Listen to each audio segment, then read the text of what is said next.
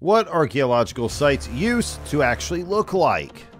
Our world is 4.5 billion years old.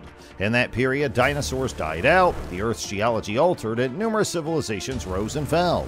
All around the world, vestiges of these lost civilizations exist. In today's exciting video, we're going to explore 7 archaeological sites and how they actually used to look before getting ruined. So get your trowel and dig in as we discover what archaeological sites looked like. Sky High Citadel. Machu Picchu's ruins are about 8,000 feet high in Peru's Urubamba River Valley. When American explorer Hiram Bingham found it in 1911, it scarcely resembled a fortification. To make it hard to assault, the Incans constructed this village high up. However, they evacuated the city in the late 16th century due to a suspected smallpox outbreak, leaving it unknown for years. It overgrew at this period. Since the Incans didn't use cement or mortar, tree roots pierced the remains, making it impossible to remove the greenery without harm. However, Bingham and his staff carefully cleared the undesired plant life for 4 months, working hours a day. After digging, the crew was astounded by the vast location. Now, after further excavation, the impressive ruin is evident. Though much improved, it's still far from 15th century magnificence.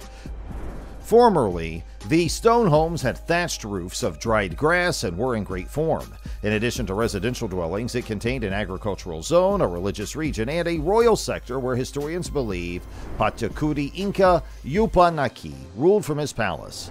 Since the mountain fortress is exposed to the elements, it's a credit to the Incans' construction skills that any of it survives.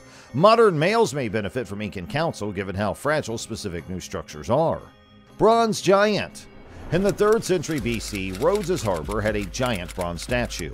At 105 feet tall, the massive Helios monument was said to be.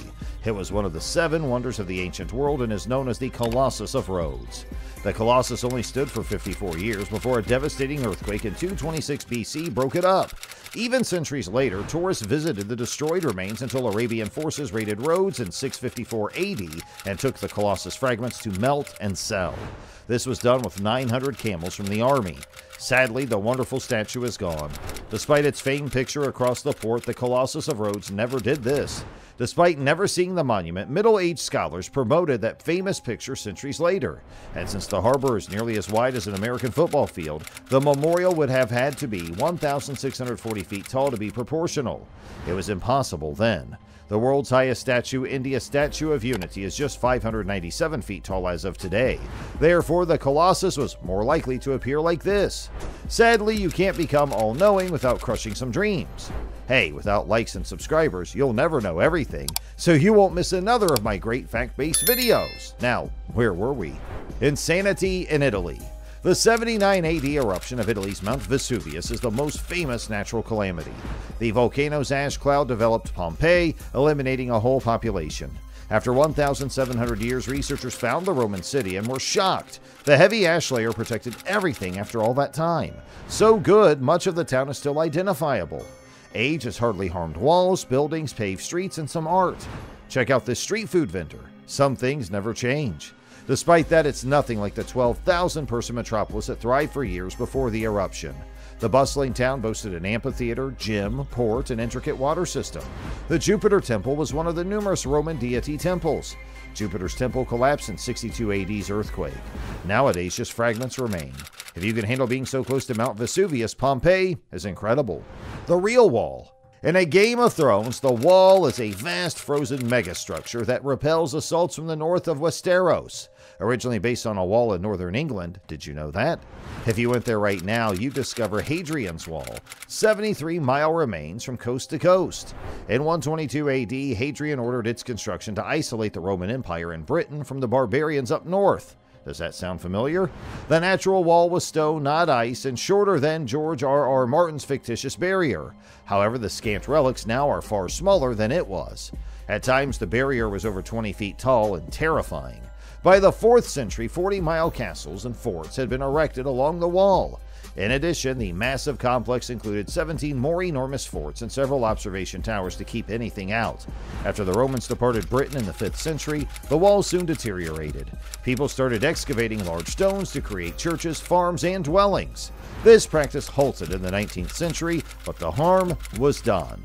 Former mile castles are now waist-high stone pieces. Thankfully, White Walkers don't exist. The plundered Parthenon.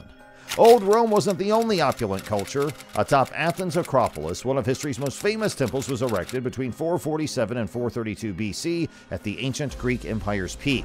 The 65 marble columns and brightly painted friezes supported the 23,000 square foot Parthenon. Incredibly, a 39-foot Athena statue guarded the shrine. The 5th century AD saw the destruction of this gold and ivory masterpiece. Christian Byzantines, who invaded Greece in the 6th century AD, may have robbed it. They turned the Parthenon into a Catholic church and destroyed several friezes after taking Athens. It stayed that way until 1458, when it changed hands again. The Ottoman Empire took over the Greek capital and turned the sacred edifice into a mosque. A few hundred years later, Christian soldiers bombarded the Parthenon with cannonballs. The Ottomans stored volatile munitions in the shrine, making this worse. A massive explosion from cannonballs hitting munitions tore through the structure and caused significant structural damage. Later in the 19th century, British Earl Thomas Bruce took some of the Parthenon's marble friezes and sculptures to London, where they remained. Due to all this, the Parthenon no longer seems as dazzling as it did in its prime. Chillin' in Chichen Itza. In Mexico's Yucatan state, Itza is one of the best preserved ancient pyramids in the world. If you are in the mood to relax and soak in some rays, visit. Once home to 35,000 people, this 1,500-year-old Mayan metropolis is now empty, and this makes the site 4 square miles of 26 ruins to investigate. El Castillo is the most renowned. This massive temple rises 80 feet above the main plaza and contains 365 steps, including the highest platform on its 4 sides. The fact that this number matches a solar year is no accident. Since the ancient Mayans had strange rituals, it's definitely tied to their top rituals. A cenote, that's a water-filled sinkhole, was the pyramid's foundation. At the pyramid's apex lies a deep trench that leads to the cenote. Mayans believed that sacrificing one unfortunate person and dumping them into the pit would bring rain during droughts. Ironically, a drought caused the city's abandonment in the 15th century. After the forest took over, the temple was hardly visible when excavated in the early 1900s. Great Giza. Ancient Egypt's Great Pyramid, the oldest of the 7 wonders, remains awe-inspiring. The tomb of Pharaoh Khufu, built 4,500 years ago, is today a top tourist attraction. Previously, it was different. Early on, the Great Pyramid was sleek and shining from top to bottom. When the Egyptians polished the step-like construction, it shone white in the sun. They even gold-plated the pyramid's tip, making it more shimmering than it is now. Since the massive monument is built of approximately 9,000 tons of granite, over 550,000 tons of mortar, and over 6 million tons of limestone, how did they build it? Well, the laborers would go southeast of Giza to the Tura quarries across the Nile and pound wooden wedges into the stone. Then they'd moisten the stone. By absorbing water, the wedges expanded and cracked the granite into blocks. On sleds, these blocks were transported from the quarry over the Nile to the pyramid site. After arriving, the massive blocks had to be dragged up the pyramid using a sophisticated ramp and pulley system and smoothed down. Almost little remains after this hard labor. Throughout history, individuals have removed white limestone and gold tip for other constructions. The voyage through ancient civilizations and their ruins is like solving a human history puzzle. Each archaeological site, from Machu Picchu to Pompeii, reveals lost tales of ancient civilizations' achievements and tragedies. Visiting these relics gives us a look into ancient life. Unfortunately, archaeologists and historians will never be able to restore these places to their former glory. The ruins silently symbolize the transience of human progress and the heritage of our forefathers. Let us contemplate human civilization's vast fabric and the tales waiting to be discovered as we gaze at ancient marvels.